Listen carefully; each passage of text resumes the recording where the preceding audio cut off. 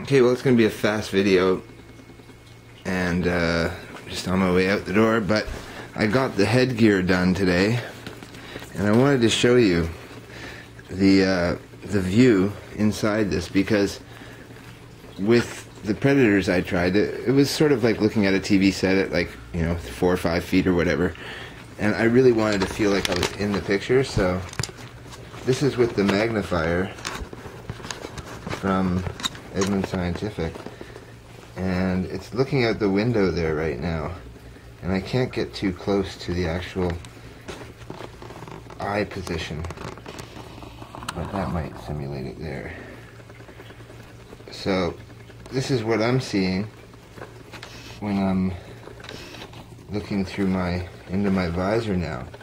I'm seeing almost a full image, and I'm able to look around that. That's about the eye level right there, and that's through the bifocals as well. That's just looking out the front window. But I have all my information with the battery at the bottom here. I don't know if you can see that.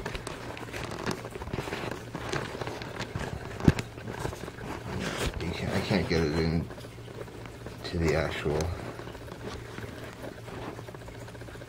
case close enough, but now you're focused on this part, so I have to clean up this.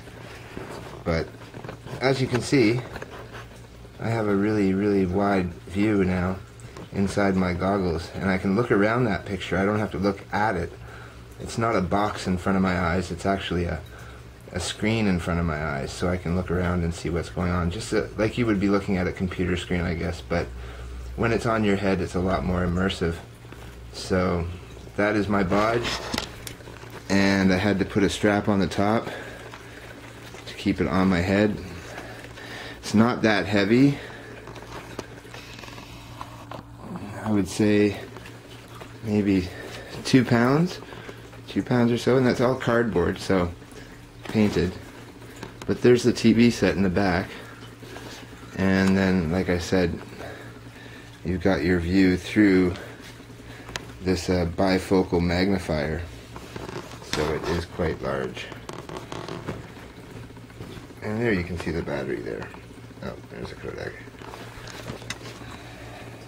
Anyways, that's the day, and I'll catch y'all later.